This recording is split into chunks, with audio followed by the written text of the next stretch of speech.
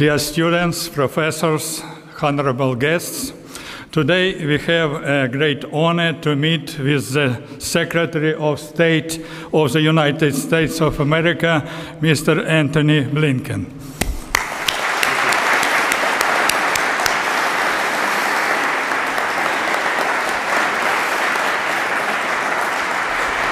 Dear Mr. Secretary of State, on behalf of the many thousand family of Kyiv Polytechnics and the Kyiv academic community, we sincerely welcome you to our country and to our university. Today's meeting has a special significance in this dramatic time for Ukraine. Our nation was back to back during World War II, American and Ukrainian. And now you stand with us. We are grateful to your country and to you personally for supporting us in this historical struggle for Ukrainian independence.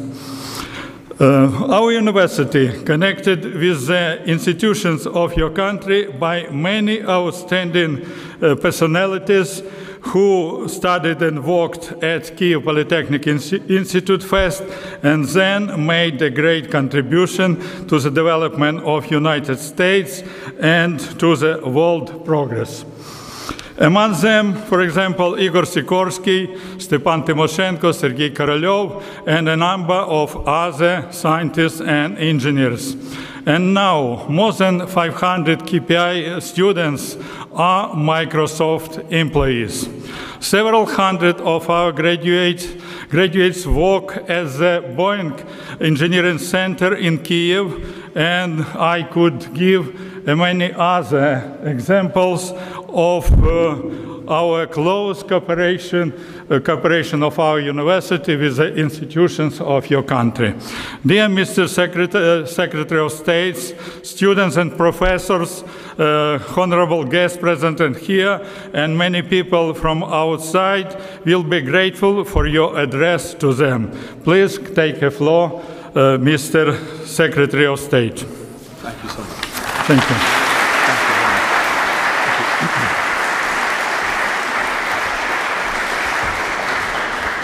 Well, good evening, everyone. And Dr. Zgorowski, thank you for the introduction, but thank you especially for your decades-long contributions to science and education, and for leading Kyiv Polytechnic Institute through what is such a tumultuous time. And I am so grateful to be here with each and every one of you. Today marks 811 days since Putin launched his brutal war. Each day, a grinding struggle in which Ukrainians have demonstrated remarkable heroism and suffered immeasurable loss.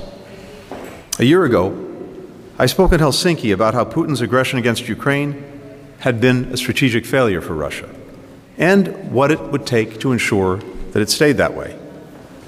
Today, I'm here in Kyiv to speak about Ukraine's strategic success, and to set out how, with our support, the Ukrainian people can and will achieve their vision for the future: a free, prosperous, secure democracy, fully integrated into the Euro-Atlantic community and fully in control of its own destiny.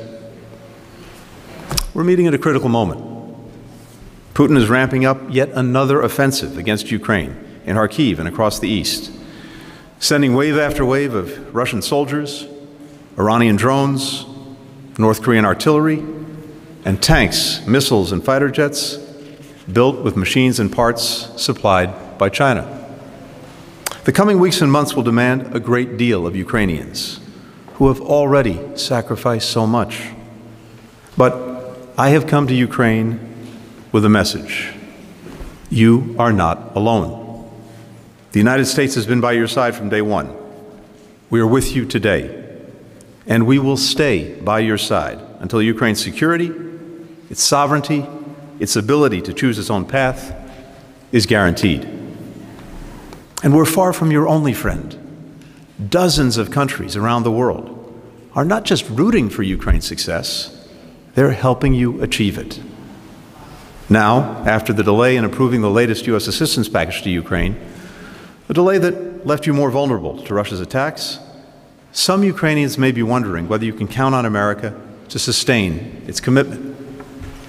The $60 billion aid package that was approved by our Congress with overwhelming support across both political parties and both houses of Congress, I think demonstrates that you can. And a significant majority of Americans believe we should continue to provide assistance to Ukraine. Indeed, the American people's support for Ukraine has been consistent over the course of the war. It has never wavered. Americans understand that our support for Ukraine strengthens the security of the United States and our allies. They understand that if Putin achieves his goals here in Ukraine, he won't stop with Ukraine. He'll keep going. For when in history has an autocrat been satisfied with carving off just part or even all of a single country? When has that satisfied Vladimir Putin? At the same time, the American people want to know that we have a plan for getting to the day when Ukraine can stand strongly on its own feet, militarily, economically, democratically, so that America's support can transition to more sustainable levels. The Ukrainian people want the exact same thing. They do not want to have to rely on others to guarantee their security and their prosperity.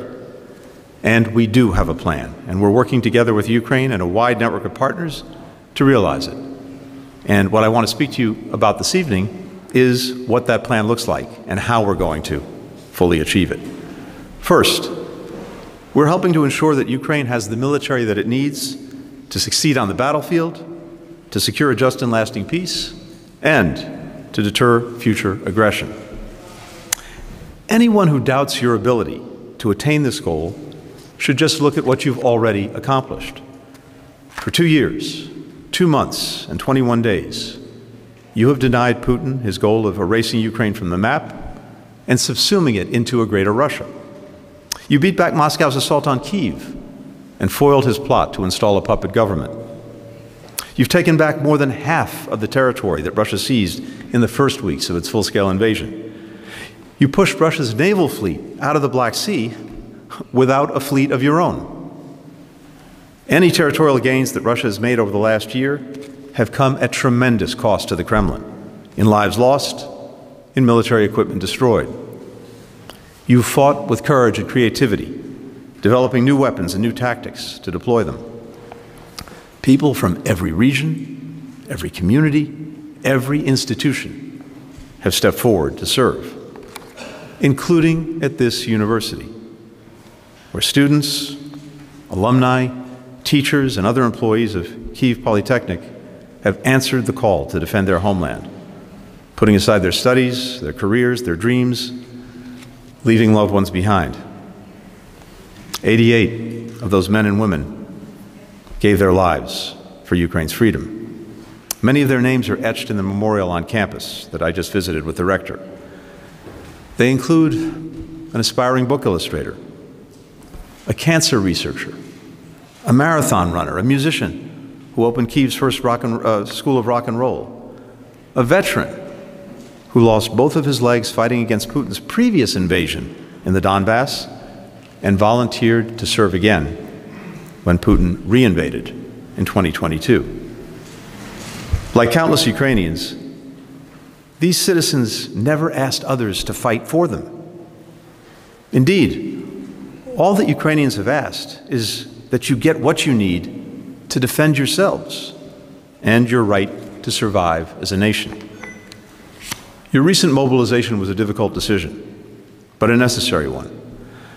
The defenders who have so courageously held the line for more than 2 years need help. They need rest. This will allow both, while providing your military with additional troops to fight off bigger invading forces. The mobilization will also allow you to harden your defenses, to build more units, to take the fight to Russian aggressors. Now, our joint task is to secure Ukraine's sustained and permanent strategic advantage so that Ukraine can not only deliver on the battlefield today, but deter and defend against future attacks. As President Biden said, we want Ukraine to win, and we're committed to helping you do it. In the immediate term, the United States and dozens of other countries will get Ukraine the assistance that you need, and we'll get it to you quickly. We're going to help you hold off Russia's attacks, make it harder for them to strike you, and keep the Black Sea open so you can keep growing your economy and keep helping to feed the world. We know that time is of the essence. That's why, just 1 minute after Congress approved our massive aid package, President Biden sent ammunition, armored vehicles, missiles, and air defenses to Ukraine. Much more will be delivered to the battlefield in the coming days. Other partners are also speeding up delivery of vital military assistance. Poland continues to facilitate the transfer of nearly all of the aid that's flowing into Ukraine, including hefty contributions of its own. The Czech government is leading a Europe-wide effort to purchase 500,000 artillery shells. The UK recently announced a robust, multi-year military aid package. Australia committed new support for air defense. A truly global coalition is behind you, made up of countries that see your security and, in turn, European security as a core security interest of their own. Countries determined to defend the principles at the heart of the United Nations Charter: sovereignty, territorial integrity, independence. Countries that know that allowing Putin to redraw borders by force will embolden would-be aggressors everywhere. As Japan's Prime Minister Kishida said when addressing the U.S. Congress, the Ukraine of today may be the East Asia of tomorrow. Through the Defense Contact Group, which we set up shortly after Putin's invasion and is led by Secretary of Defense Austin, more than 50 countries are working hand in hand with Ukraine's military to identify and fill urgent needs. We've developed capability coalitions, groups of allies and partners who are addressing needs crucial to Ukraine's defense. Denmark, the Netherlands, and the U.S. are leading the coalition on Air Force. Estonia and Luxembourg on information technology. Norway and the U.K. on maritime security. These coalitions are pumping more support into Ukraine right now. As we help meet your immediate needs, we're also working together to help Ukraine build its future force. Our goal is to lay a foundation so strong that it dispels any doubts about Ukraine's ability to impose punishing costs on those who try to take its territory. As President Zelensky recently said, we're creating the security architecture that Ukraine has never had, but has always needed. We're bringing Ukraine closer to and then into NATO. We'll make sure that Ukraine's bridge to NATO is strong and well lit. At the last NATO summit in Vilnius, allies agreed that Ukraine won't have to complete a membership action plan before being invited to join, shortening its on-ramp to the alliance. We launched the NATO-Ukraine Council, elevating our cooperation and joint decision-making to the most intensive level NATO has to offer. Ukraine is much more than a recipient of advice and assistance. Your warriors are confronting the greatest threat to transatlantic security since the end of the Cold War, and have as much experience as any on earth in fighting the wars to come. You have a lot to teach the alliance, and NATO will be more secure with your military by our side. When we hold the Washington summit in July, we'll take tangible steps to increase NATO's role in building a resilient, capable Ukrainian force, supporting its ongoing reforms, better integrating Ukraine into the alliance. And Ukraine's bridge to NATO will be bolstered by a series of mutually reinforcing bilateral security agreements. We now have 32 countries who are negotiating these agreements with Ukraine, 9 of which have already been completed. These agreements send a clear message that Ukraine can count on its partners for sustainable, long-term support. That's not a matter to be debated from one year to the next, nor is it a commitment by any one country. It's guaranteed by a broad and powerful network of nations for the next decade. Under our own 10-year agreement, the United States will support Ukraine's defense and security across a range of essential capabilities, from its Air Force to its air defense, from drones to demining. If Russia or anyone else were to attack Ukraine, we will work with Ukraine immediately at the highest levels to coordinate how to help you beat back the threat. Our bilateral security agreement will accelerate our joint efforts to build and build up Ukraine's defense industrial base so that you can produce artillery, ammunition, air defenses, and other crucial weapons you need here in Ukraine. Ukraine's innovation and resourcefulness has been central to its success on the battlefield. Figuring out how to use old Soviet launchers to fire U.S. and other allied air defense missiles, manufacturing new kinds of air and naval drones that can effectively evade detection. That same spirit has driven the growth of Ukraine's burgeoning defense industry, which counts more than 500 companies and hundreds of thousands of skilled employees. The key now is to ramp up production without losing that spirit of experimentation and adaptation that has fostered so many amazing breakthroughs. That will also help Ukraine's businesses attract more private investments to scale up and increase Ukraine's potential to become a defense exporter in weapons and in training. The U.S. has provided concrete support to build that industry. In December, we convened some 350 government industry representatives from the United States and Europe to deepen defense industrial cooperation with Ukraine. We created what we call a deal team with representatives from our Departments of State, Defense, and Commerce to help U.S. defense companies navigate the regulatory hurdles of investing in Ukraine's industry. American companies have already reached several major agreements to produce munitions in and for Ukraine, and more are in the works. All of these measures, Ukraine's increased integration with and support from NATO, a growing network of security agreements with individual countries, a booming defense industrial base, all of these will ensure that the moment conditions are met and allies agree, Ukraine's invitation and accession to the alliance will be swift and smooth. These measures will also ensure that if Russia is ever serious about negotiating a truly just and lasting peace with Ukraine, your military prowess will be formidable, your hands strong, your path to Europe and NATO secure.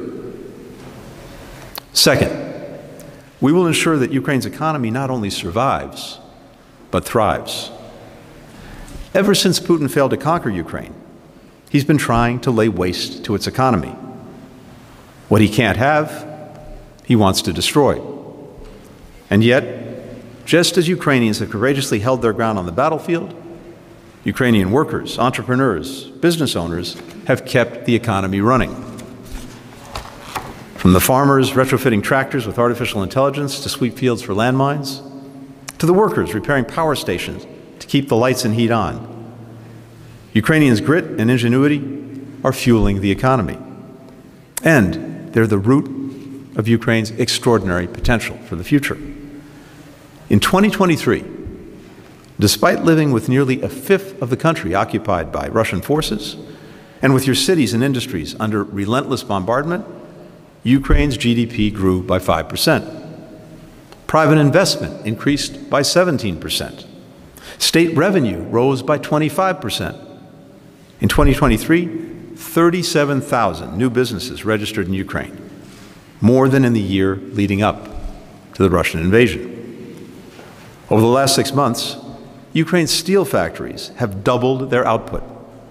In April alone, Ukraine exported more than 13 million tons of goods by road, by rail, by sea, exceeding pre-war levels. Yet, as Ukrainians know so well, this economic dynamism hangs on our ability to provide security. Patriots and other sophisticated air defenses, they do more than protect soldiers and save civilian lives. They create umbrellas of safety under which Ukrainian workers and entrepreneurs can adapt, innovate, build, and attract more foreign investment. That's why we're working relentlessly with allies and partners to procure more air defense, and to do it fast. And just as security enables prosperity, prosperity enhances security. A more robust economy means that Ukraine can put more revenue into building and hardening your defenses. Ukraine's economic renewal will also encourage a speedier return of refugees and internally displaced people, the vast majority of whom want to go home. Bringing with them skills and resources, that will be a boon for Ukraine's economy. Together, Ukraine's partners have contributed $85 billion in economic and development aid, providing a lifeline to Ukraine's government at a time when beating back Putin's invasion has forced the government to invest almost all of its revenue in self-defense. That assistance means that first responders can charge into residential buildings to pull people from the rubble of Russian strikes. It means that doctors and nurses can care for wounded civilians and soldiers. It means that teachers can educate Ukraine's rising generations, the future of the country.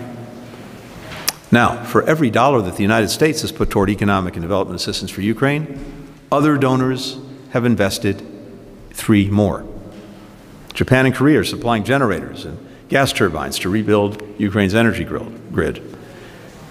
Italy, Latvia are helping address the massive humanitarian and environmental costs of Russia's destruction of the Kakhovka Dam.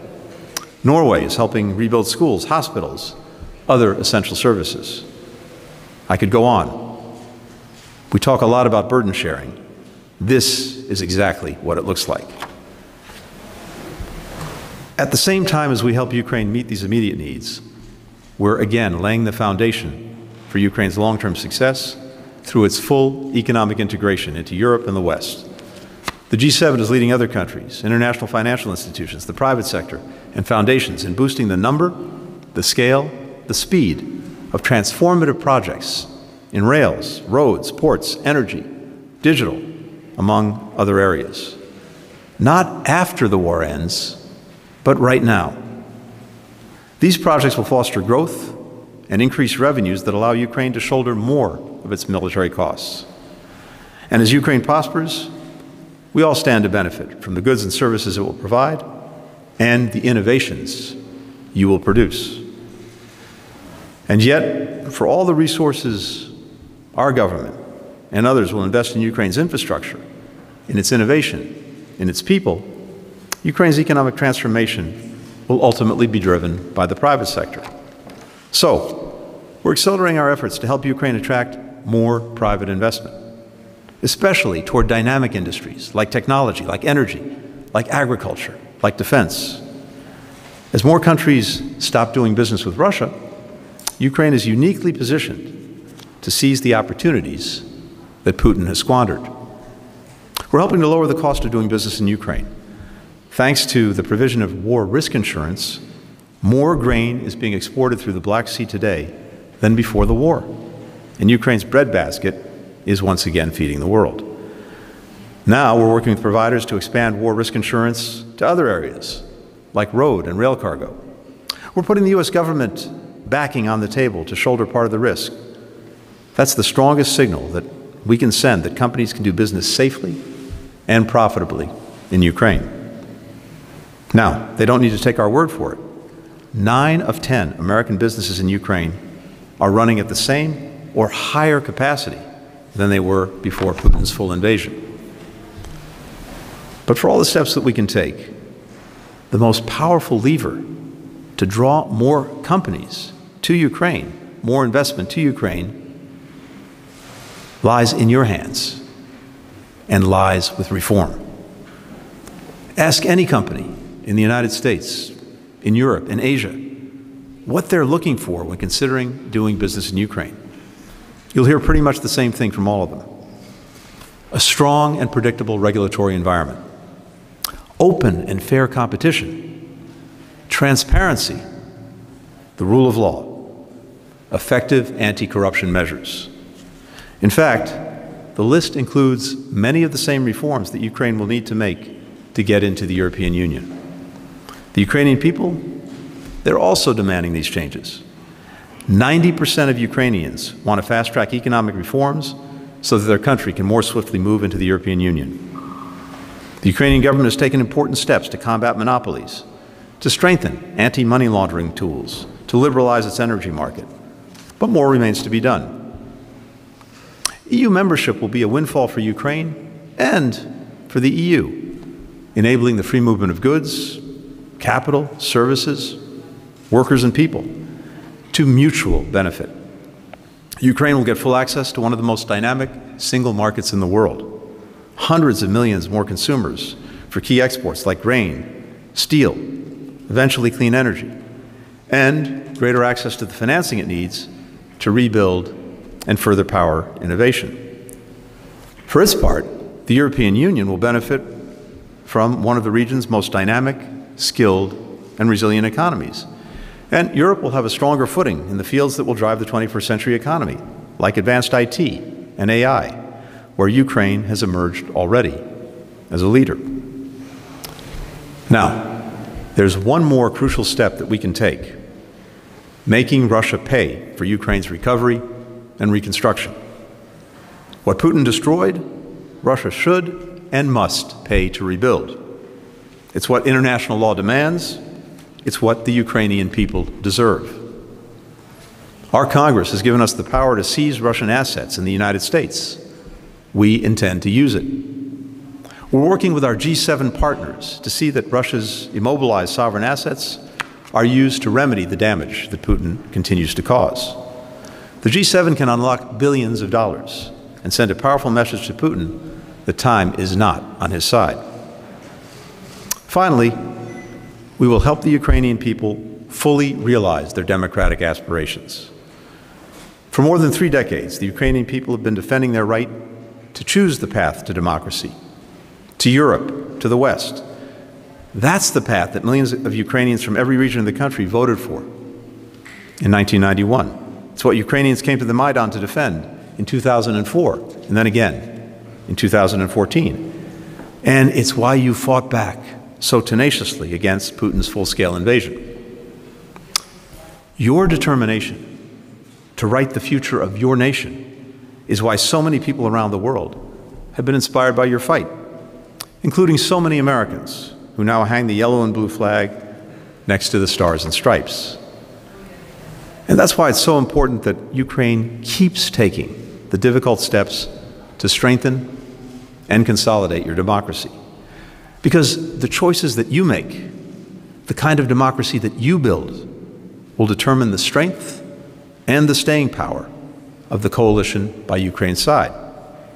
That means not just passing reforms, but making sure they're implemented and having a tangible impact on people's lives.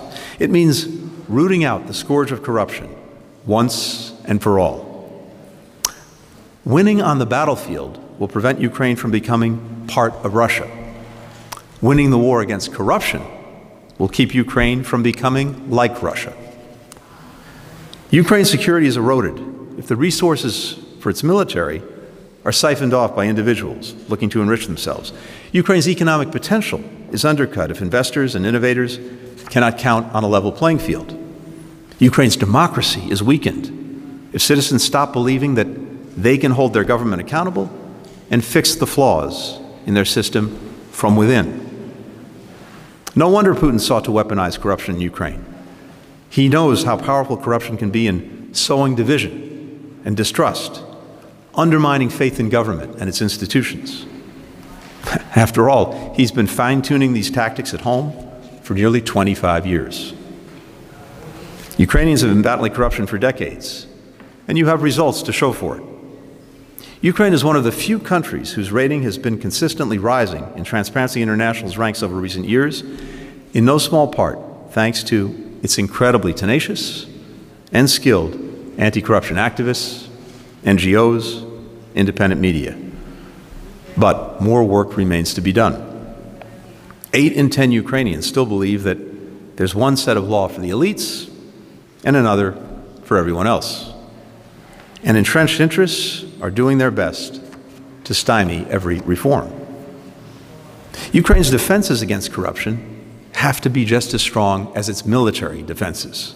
And we know what those defenses are: an independent judiciary, a free press, a vibrant, inclusive civil society, free and fair elections, independent, empowered anti-corruption investigators, prosecutors, and judges. For decades, the United States and Europe have been helping you build these democratic pillars from the bottom up, and we'll keep supporting you as you accelerate these reforms. That's why we're working with the government and civil society groups to shore up Ukraine's election infrastructure. That way, as soon as Ukrainians agree the conditions allow, all Ukrainians all Ukrainians, including those displaced by Russia's aggression, can exercise their right to vote. People in Ukraine and around the world can have confidence that the voting process is free, fair, secure. Now, we sometimes hear that time is on Putin's side, that Russia's bigger population, Putin's willingness to throw more Russians into a meat grinder of his own making and sink more of Russia's resources into trying to subjugate Ukraine means that Russia can't lose. In fact, Russia's been losing the battle to control Ukraine's destiny for 20 years. And Putin has it wrong. Time is on Ukraine's side. Because with each passing month, the work we're doing together moves Ukraine closer to membership in the European Union and NATO. With each passing month, Ukraine signs more bilateral security agreements, ramps up its defense industrial base, churns out more advanced weapons, strengthens its economy, consolidates its democracy. As the war goes on, Russia is going back in time. Ukraine is moving forward. Here's why I'm confident that Ukraine will continue along that trajectory and ultimately succeed. Because of all of you, because of the people of Ukraine. There's one thing that Putin has always underestimated, but that Ukrainians understand to their core. And that's the fierceness with which free people will defend their right to shape their own destiny. The powerful dedication to one's neighbors, community, and nation that democracies stir in their citizens. A spirit born of love, not hate, of hope, not fear, a perpetual possibility. We see it in the countless people across this nation who've opened their homes and their hearts to fellow citizens who've been displaced by Russia's brutal war. We see it in the artist who paints the boarded-up windows in eastern Ukraine with the verses of Ukrainian poets, which she calls a special kind of armor. In the bedrooms and basements, in the warehouses and farmhouses across this country, that ordinary citizens have converted into donation centers for soldiers and for the displaced. In the Ukrainian teachers who have set up makeshift schools and underground metro stations in Kyiv and start every day by telling their students, "I love you." In 1847, the great Ukrainian poet, Taras Shevchenko, was arrested in Kyiv for daring to discuss with others the idea of building a more free society. He was sentenced to exile in the remote hinterlands of Russia. As he signed off on the verdict, Tsar Nicholas added to Shevchenko's punishment in his own hand, writing, "Under strictest surveillance, with prohibition to write and paint." Shevchenko endured nearly a decade of brutal exile. His health deteriorated considerably. He pined constantly for Ukraine. But he managed to keep writing, even hiding tiny scraps of poetry in his shoes. And he later wrote this in his diary: "For all this unspeakable grief, every kind of degradation and harshness passed by as though it hadn't touched me. Not a single part of the inner me was changed." For decades, Putin has caused unspeakable grief for the people of Ukraine. He's inflicted every kind of degradation and harshness. And yet, like Shevchenko before you, what is inside Ukrainians, that has not changed. The spirit of Ukrainians cannot be destroyed by a bomb or buried in a mass grave. It cannot be bought with a bribe or repressed with a threat. It is pure. It is unbreakable, and it is why Ukraine will succeed. Slava Ukraini!